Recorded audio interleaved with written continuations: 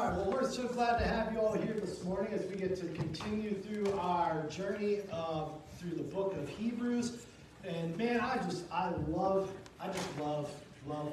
this book. It is such a great book of the Bible. They're all great. They're all great people. But Hebrews just has a special part in my heart because of the content that's in it and the things that are said. And just, it's all about the glory of Jesus Christ. And it's just, there's so much good, rich depth in there. And especially as how the New Testament relates to the Old Testament. And I think that sometimes as believers, we have a hard time bridging that gap. You have the Old Testament, and that was back then. And then we have the New Testament, and that's now.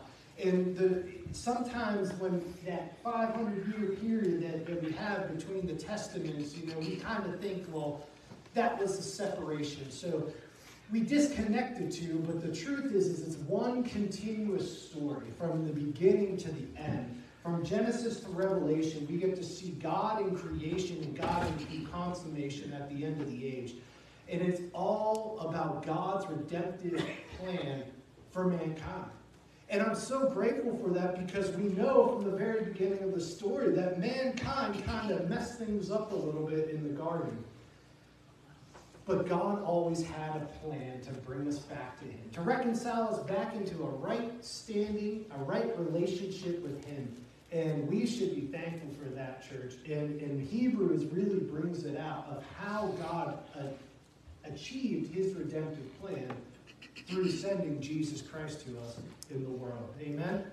So as we get ready, I want you to open up your books, open up your Bibles, whether it's on your phone or a tablet or the hard copies in front of you, open up to the book of Hebrews. And as you're turning the pages there, we're going to open up with a word of prayer, shall we?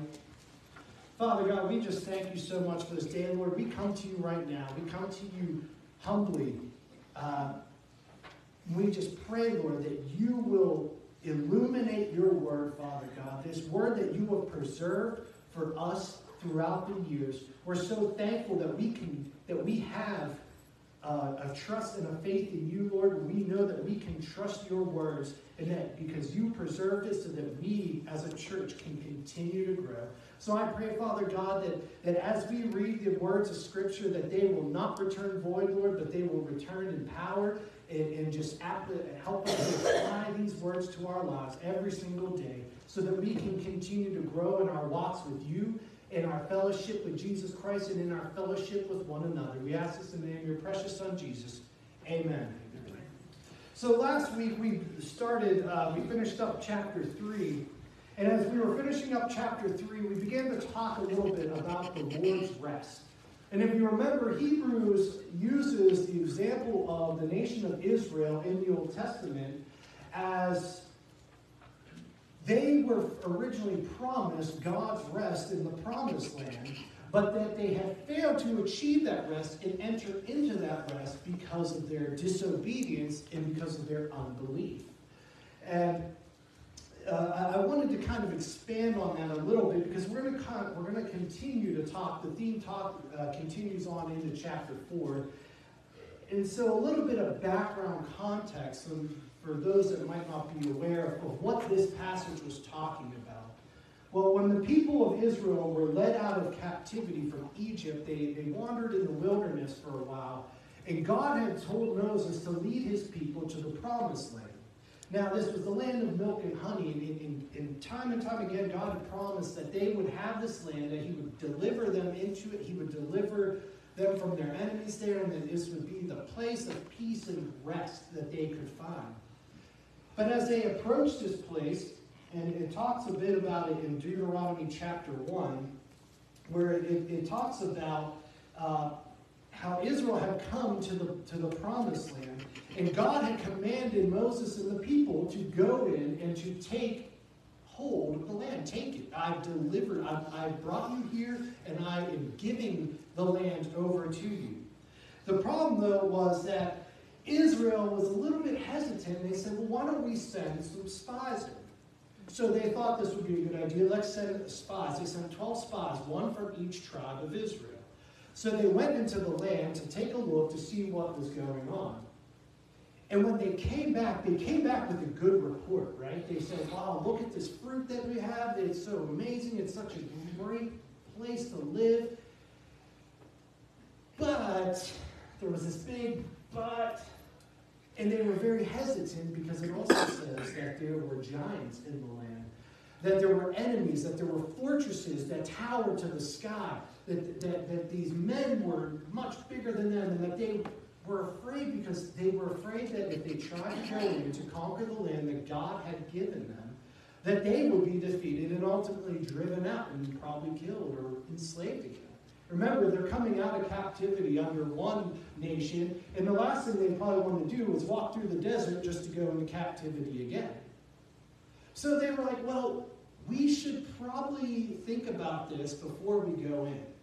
Now, mind you, throughout their entire time in the wilderness, their time leading up to coming to the promised land, they had seen God work.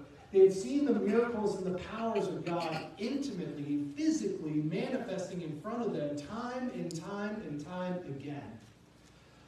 But now they were faced against the enemies at the doorstep of the promised land, and they failed to reach out and take it because they didn't trust that God will deliver it to them. They had come all this way, and they said, but there's some armies, there's some people here that we're a little bit afraid of.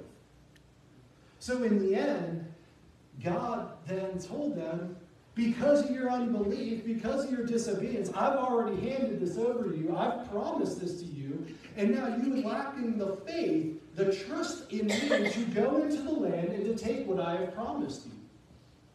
So because of that, you will not enter my rest. Remember last week we looked into Psalm 95 a bit, and because Hebrews quotes Psalm 95 and says that I promise them, in my wrath I promise them that they will not enter my rest. So now God, because the people did not have faith, because they were unbelieving, he turned them away and said, your generation will not see the land of promise, but you will be destined to roam the wilderness, and it won't be until your children that they will enter in there, into the land that I've given them. So this is the whole background context here, and it's important to remember that as we study this, because we need to understand how was it that Israel was unbelieving when we want to figure out how are we unbelieving. And you can see that there was, it wasn't just that they were scared, but it was more about that they didn't trust the word of God. They didn't trust in the promise of God to carry them and sustain them and to deliver them into the rest in this joyous, this was such a big deal. That this going into this promised land for them, because it was such a place of prosperity. It was a place of rest. It was, it talks about the cattle and the fields and all these things. The resources there were grand and great, and it was going to be everything that God promised. But they didn't trust in God to reach out and take a hold of that promise. So I want you to keep that in the back of your mind as we go back into chapter 4 of Hebrews. And once again, Hebrews is going to, the 4th chapter picks up this same topic, this idea of entering into the Lord's rest. And you can see here verse 1, it says, therefore, since a promise remains of entering his rest, let us fear lest any of you seem to have come short of it. Now I want to pause here for a second because that's interesting. It says, since a promise remains. Now we know that God had made his promise, given the promise of rest to his people, the nation of Israel. And we think about God's promise to his people, about the land. God promised the promised land to his people. But it was a lot more than just the land. Because Deuteronomy 3:18 says, then I commanded you at that time, saying, the Lord your God has given you this land to possess. There's the land promise. But now listen, it says, all men of valor shall cross over armed before your brethren, the children of Israel, but your wives, your little ones, and your livestock, I know that you have much livestock, shall stay in your cities, which I have given you, until, this is verse 20 of Deuteronomy 3, until the Lord has given rest to your brethren as to you. And they also possess the land which the Lord your God is giving them beyond the Jordan. Then each of you may return to his possession which I have given you. See, it was more than just a promise of land, it was a promise of rest. In Deuteronomy 12, once again, it says, you shall not at all do as we are doing here today, every man doing whatever is right in his own eyes. Verse 9 says, for as yet you have not come to the rest and the inheritance which the Lord your God is giving you. But when you cross over the Jordan and dwell in the land which the Lord your God is giving you to inherit, and he gives you rest from all your enemies round about, so that you dwell in safety, then there will be the place where the Lord your God chooses to make his name abide. See, God's promise to his people was a lot more than the physical land, but it was a place of rest. It was a promise of rest, a place where they could finally get away from all the enemies, the surrounding people that are constantly attacking them, constantly coming against them and oppressing them. Like I said, they had just come out of Egypt and wandered through the desert, through the wilderness to get to this place. They were probably so tired. They were so beat down and weary. And God was promising them a place of rest. That is part of God's promise. But because they did not take it, because they had unbelief and did not trust in God's promise, they didn't take hold of it. Hebrews is telling us, look, there is still a promise that God has for his people. Because they didn't take it, we now have a hope of entering in his rest. Because there's a promise remains of entering his rest. Let us fear, lest any of you seem to have come short of it. For indeed the gospel was preached to us as well as to them. And I find that interesting here, because we often think about the Old Testament, that they didn't have the gospel. But when we think about it, the gospel is the good news. And these people, they did not have the same gospel, so to speak. But they did have the good news of God's promise to deliver his people. And they had a promise of a coming Messiah that would come. Even back in the garden, when God was talking to the serpent and he said that you will be the enemy of man and the offspring of the woman, and you will bite his heel and he will crush his head. That, from the very beginning, there was a promise to God's people that he would send a Messiah through mankind that would come and ultimately deliver them from their enemies. So there was this expectation, there was a hope that they could look forward to, even though they didn't understand it back then as the gospel of Jesus Christ as we understand it. They still had an expectation of something that was to come, that God was sending to deliver them. But see, it says that the gospel, the good news, was preached to us as well as to them. But the word which they heard did not profit them, not being mixed with faith in those who heard it. Now, once again, we see this comparison. The comparison of God's people of Israel in the Old Testament and us today as believers, as a body, as the church. But the gospel that was preached to them, the good news, was the promise of God, the promise of rest, of deliverance and rest. But it did not profit them because they didn't have faith. See, the promise was right there for them. As I was saying, as I started off here this morning, the promise was right there for them. All they needed to do was trust in God and step out in faith and enter into the land and take what God had given them. But there was a heart of unbelief that prevented them from doing so. Likewise, today, church, there is a promise that God has given us, a promise of rest, a promise of hope, and a promise of salvation through Jesus Christ, his Son. It's a promise for anyone that is willing to trust in God and step out in faith and grab hold of that promise. It's promised. It's already been done. Through the gospel of Jesus Christ, through the work on the cross, through his death, burial, and resurrection, we have that promise of rest. See, leading up to this time, Israel had been under the law. They had to work for their salvation. They had to work for their atonement. They had to perform the rituals. They had to follow the laws and all the rules and the ceremonies. And this was how they would bring about atonement for their sins. And this was, but we should know and understand that this system that was in place by God in the Old Testament was just a shadow of things to come.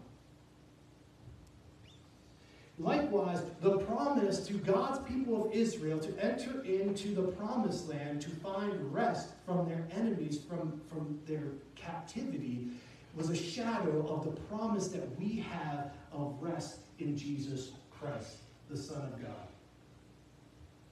So just like the gospel was preached to them, and it didn't profit them because they didn't have faith, if we do not have faith in Jesus Christ, we will not know the rest of God. If we have a heart of unbelief like Israel had, then we will not be able to take hold of the promises of God. And it was such a blessing because even in our unbelief, ladies and gentlemen, this is how great of a loving God that we serve, how merciful of a God that we serve, that even in our unbelief, God still blesses people. Take the rain for this past week. We were in such a bad drought for a while. It was hot, it was dry, the farmers needed some water. And whether those farmers were believing farmers, whether those people were believing people, God still sent the rain to fall on the earth to water the crops. So the people, the unbelieving people, can now go to the farmers and buy the food and buy the things, the wheat, the corn, and all this stuff. God still blesses people through his creation, even if they don't have, even if they have an unbelieving heart. But the thing is they will not truly know God's rest. They will not know God's peace, his joy, his hope, his promise of salvation, unless they have a heart of faith. Unless they're willing to trust God and take a hold of his promises. But notice in verse 3 it says, "For we who have believed do enter that rest. As he said, so I swore in my wrath, they shall not enter my rest, although the works were finished from the foundation of the world." And it goes on, it says in verse 4, "For he has spoken in a certain place of the seventh day in this way, and God rested on the seventh day from all his works, and again in this place, they shall not enter my rest." Now this should automatically bring the reader back to Genesis, back to the creation story. Because God had promised this rest. Even his work was finished from the foundation of the world, from the creation of all things. God created the world in 6 days, and on the seventh day he rested. This is where the Sabbath comes from. The Hebrew word for rest, Sabbath. God rested on that day from all of his works. Because in that day, even though God had created the earth, he created mankind, God rested. He had nothing more to create because he had already created it all. So God was resting and enjoying his creation. And God told his people that likewise they should also honor the Sabbath in the same way that God rested on the Sabbath, on the seventh day, that mankind should also rest on the Sabbath, on the seventh day.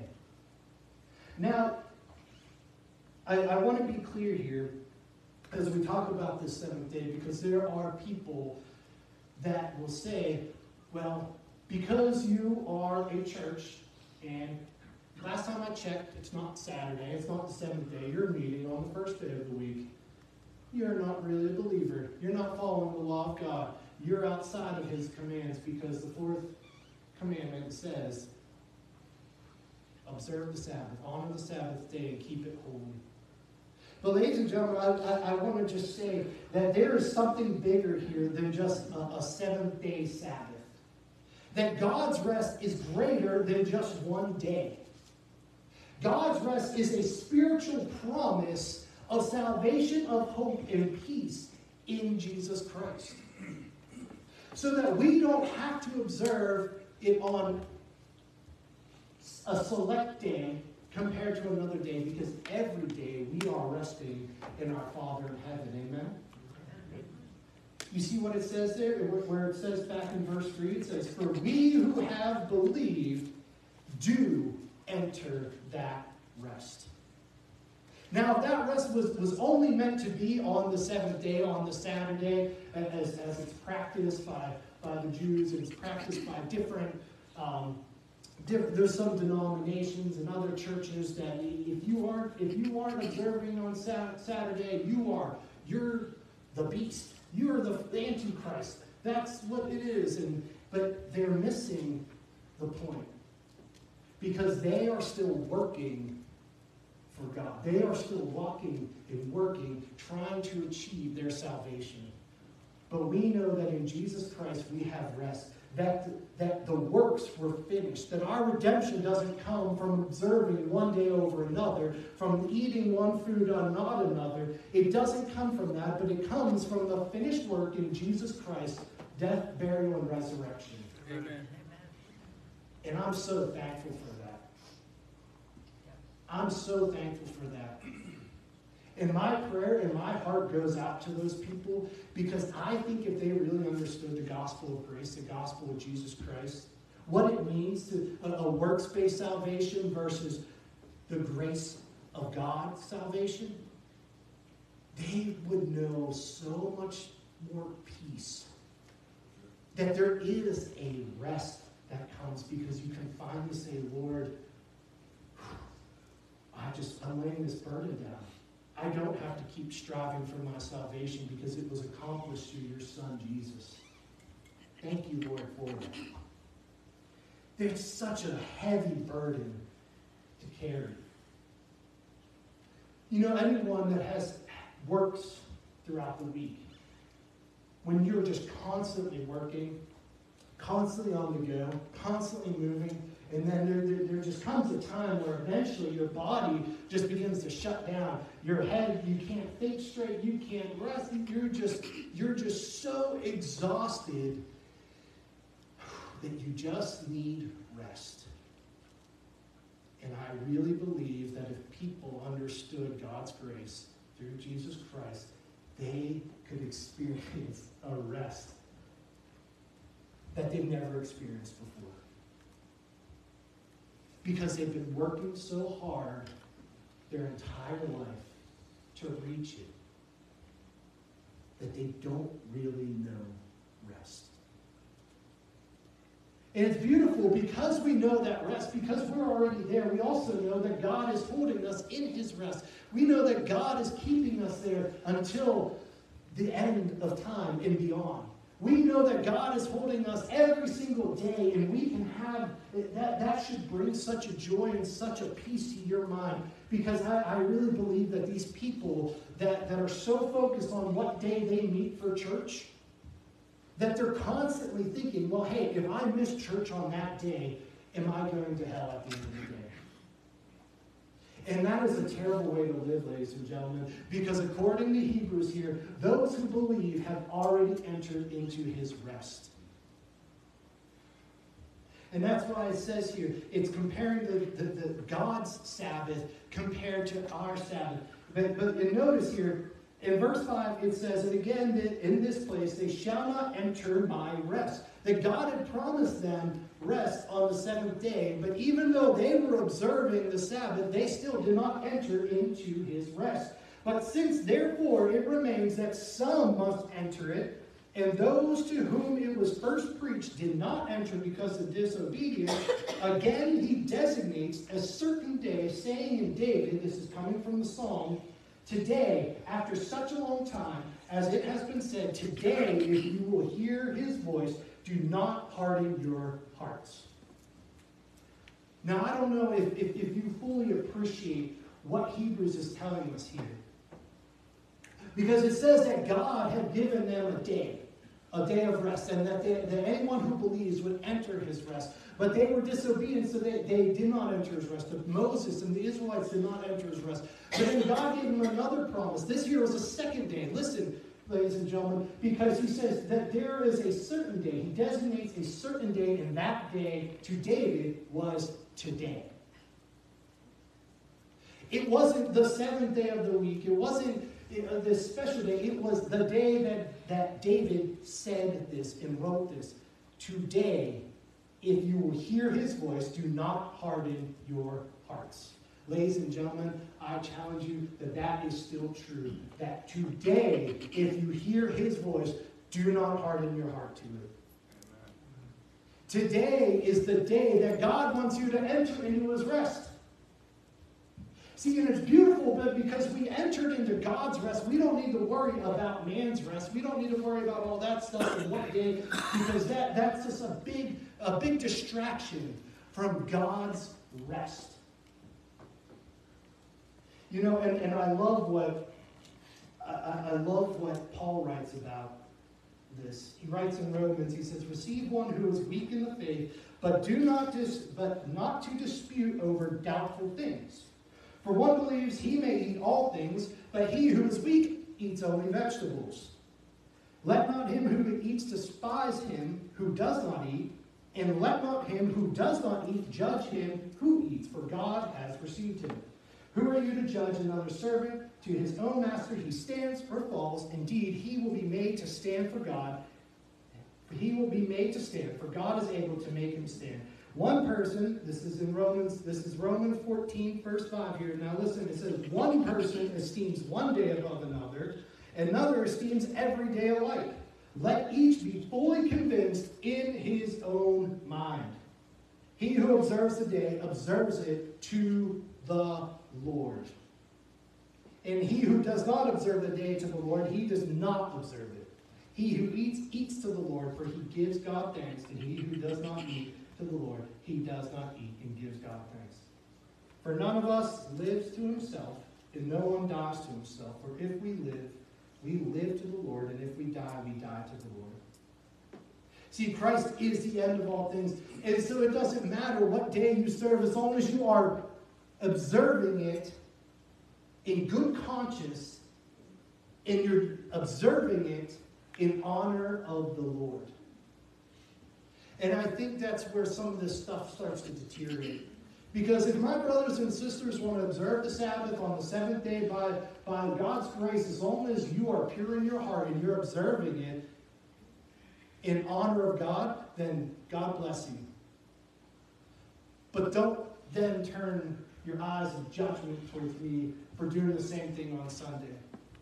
Don't do it because I observe the Lord's Day every day, because God has given me the promise of rest, and I'm going to walk in that rest. It's the Lord's rest. It's the Lord's day. You know, I think it's interesting that when you read the Genesis account of creation, that every single day has a morning and an evening except for the seventh day. And I believe that God is resting in his seventh day until the new heavens and the new earth come. And that's why we can have rest, because we are going to observe the Lord's Sabbath, God's rest. See, Paul also writes in Colossians chapter 2, he says, so let no one judge you in food or in drink, or regarding a festival or new moon or Sabbaths, which are a shadow of things to come, but the substance is of Christ. See, the Sabbath that God commanded Israel to observe was a shadow of God's true rest. They didn't attain it because they had hardened their hearts towards God and his word. They had hardened their hearts and they didn't take hold of the promises of God. And they got so fixed on the days and the rules and the ceremonies and the laws that they abandoned their love of God in their heart. And I think some of us may have struggled with that nowadays too. Is church just a box that you check off? Is it on your to-do list? Or are you going to church to actively engage in fellowship with one another and to worship God? Some people, I was born and raised in church, so I'll just go. But then when you look at every single other aspect of their life, you don't see the fruits. You don't see the spirit, the fruit of a spirit-led life. And it breaks my heart because once again, I think they're missing the point. It's not just a box to check off. It is about obedience in worshiping, in glorifying, in honoring God. So don't come to church just to say, I went to church this week, I'm good to go. You should come to church because you are led by the Holy Spirit to enter into fellowship with your fellow believers to worship God together as the body of Christ, as His Word tells us. Because if you don't, then you're no better than the people that observe one day over another, that drink one thing or don't drink another thing over another. It's all about the attitude of our heart, the position of our heart towards God. In verse 8, back to Hebrews verse 8, it says, For if Joshua had given them rest, then he would not afterward have spoken of another day.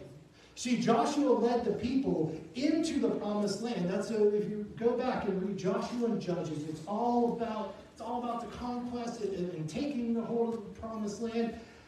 But notice that even then, in the Psalms, as Hebrews here says, that today if you will hear my voice, do not harden your hearts, that was the day. See, if they had entered into the rest when Joshua had led them into the promised land, then there wouldn't be a talk of another day. But we see through Scripture that there is another day, today. So the promise still remains because the rest still remains because they didn't grab hold of the promises of God when they had the chance. Verse 9, there remains therefore a rest, a Sabbath for the people of God. You know, if you ever had the chance, get yourself a good interlinear Bible. And it will show you, it will read as Scripture reads, as your English translation reads. But then you'll get to see some of the Greek. It goes back in line with the English and the Greek. Now, you don't have to be a Greek scholar, and you know, I'm not saying everybody needs to go out and learn Greek or anything like that. But the interesting thing here that I wanted to point out is that if you read through chapter 4, even back into 3, that every time the word rest is used, there's a certain Greek word, and I didn't write it down, but it's this catapousis. I don't know if I said that right. But every time that you see the word rest, it uses this Greek word, catapousis. But except for here in verse 9, where it says, there remains therefore a rest. And that's the one time in the Greek in this passage that you see the word Sabbath.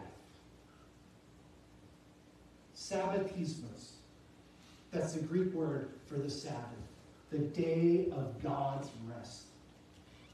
There remains a day of God's rest for the people of God. And praise the Lord for that. That we know that we don't have to continue striving every single day to try to earn our way into God's kingdom.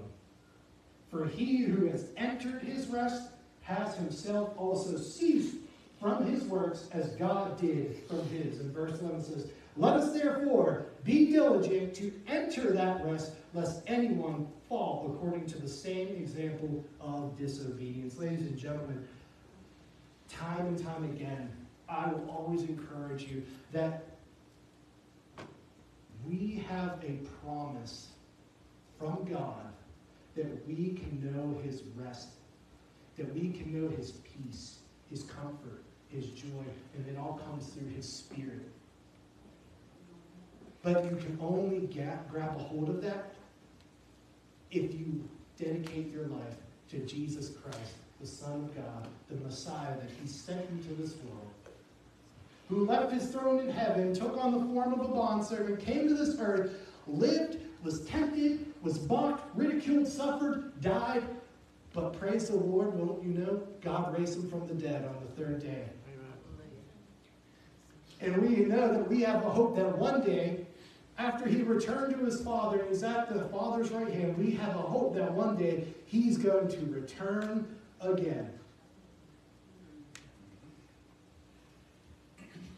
That should be your hope. That should be your rest. It's easy to get caught up in the anxieties, the fears. There's so much crazy stuff going on in the world. It's very distracting. I've known people that, I just think of it like in the cartoons. I remember this from the cartoons, because they always over-exaggerate things in Looney Tunes and stuff. But I always remember whenever somebody's worried and they're just sitting there wringing their hands in fear. And the sad thing is that I see people that call themselves children of God, God's holy church, God's believers, that day after day are wringing their hands in fear and anxiety of what is to come. And I take a look at that and I say, you are experiencing the joy, the peace, the hope, and the rest that God has promised us. I stress this because I think it's a very practical application that when we are truly centered on Christ and we are confident in our salvation through Him, we can know that joy, that peace, that comfort, that rest. So stop wringing your hands. Stop fretting over every little thing that's going to happen. You know, growing up, I remember every time a new world leader appeared on the scene, or a president, this and that, or this thing, new technology, it was always the beast. It was always the Antichrist. The next thing, it used to be credit cards and barcodes and RDIC, chips implanted. Everything was the beast. Everything was the Antichrist. And these people just lived in constant fear of what was to come. And I see now that I'm an adult, that I'm older, that I've read through God's Word, and I've seen the promises that He has made. We don't need to fear those things. We don't need to worry and be anxious about those things. What we should be concerned about is making sure that others know the truth of the good news of Jesus Christ. Amen. We need to tell them about the gospel in the same way that Israel knew the gospel, the good news, in the Old Testament, but they didn't take hold of that promise, of that good news. They didn't mix it with their faith. We don't need to be worried about all that other stuff. We need to be focused on Jesus Christ and sharing Jesus Christ and showing them what faith in Jesus Christ looks like. Because then they, as well as you, will know the rest of God. So as we conclude here today, I just want to encourage you, I want to challenge you that perhaps you've been attending church a long time. Perhaps you considered yourself a believer for a long time, but you find yourself dealing with the anxieties and the fears and all these things where you've not been able to truly step out and trust God. And I am going to encourage you today to step out in faith, to surrender your heart utterly and totally to our Lord and Savior Jesus Christ, and put all of your faith and trust in Him. Because I promise you, things might not get easier around you. Your situation might not just disappear like that, but you will know a peace and a joy and a rest and a comfort in that situation like you've never experienced before in your life. Because you know that at the end of the day, you still have a hope in Him. That's my encouragement to you today. Surrender it all. Stop trying to control. Stop trying to worry about these other things, because you're splitting your focus and becoming a double-minded person. Surrender. Perhaps you've never known Jesus. Perhaps this is all brand new to you. But you might feel the Holy Spirit working in your life. You might be starting to question these things, and you're starting to think, yeah, I see that too. I've been so stressed, so anxious. I just am so fearful of everything. It's because you don't know the rest of God. And I'm encouraging you to step out in faith today. That's how the Holy Spirit working in your life right now, working in your heart, working in your mind, opening you to the things of God. And today is the day that you can step out in faith and choose to enter into God's rest through Jesus Christ, his Son. So if you're here today, as we get ready to sing this hymn of invitation, if you're here today or if you're tuning in from home, this is the time. Come forward. I am here right now. I'm here afterwards to talk to you, to pray with you. Wherever you're at in your walk with God, wherever you're at in your relationship, I am here to walk with you, to talk with you, and to pray with you. This altar is open for you. And if you're tuning in from home and you're struggling with the same kind of thing, and you don't know where to begin, first of all, just begin by saying out loud, Lord, you are the Lord of my life, and I'm surrendering everything to you. And if you have any other questions, you can call into our church, you can email us, you can message us on Facebook. We are here for you. Whether you're here physically today or you're tuning in from home. So as we get ready to sing here, we're going to go to the Lord in a word of prayer. Father God, we just thank you so much for your rest, Lord. Lord, I'm so thankful that we don't have to continue to work and strive to be a part of your kingdom, but we know that through Jesus Christ, your Son, your finished work was accomplished, Lord, and it's not us, but you in us, Father God. So I pray, Lord, that all those that are here today, all those that are dealing with the stresses and the fears, doubts, worries, whatever it might be, Lord, that they will know your peace. They will know your rest, because we have that hope in Jesus Christ, the rock of our salvation. Father God, I pray that you will continue to just pour out your promises on us. We're so thankful, Lord, that we can still call ourselves children of God because of our faith in you. Help us to continue to walk in your ways. We ask this in the name of your precious Son, Jesus. Please stand as we sing this hymn of invitation.